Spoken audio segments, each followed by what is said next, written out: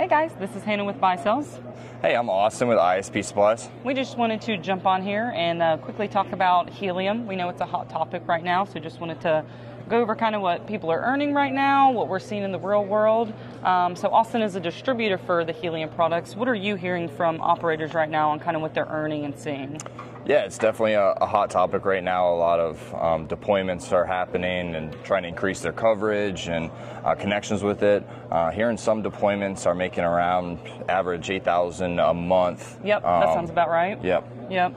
And then what would you recommend are the units they use from it? So I know that there's two flavors they can get. It's a 430H and then a 436H.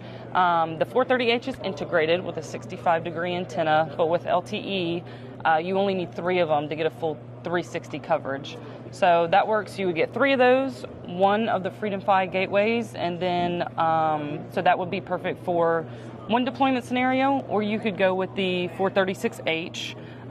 You would need 1 gateway per radio on that one, and then Austin, being at ISP Supplies, could not only get you the helium units, but then he could also get you the antenna and the jumpers that you would need with that as well. Yeah, all the accessories that you would need for a deployment, ISP Supplies can help with that, as well as the helium radios. And Hannah and I can also answer any questions, any concerns that you might have around a helium deployment, and we're just here to help. Yeah, definitely. It's super user-friendly.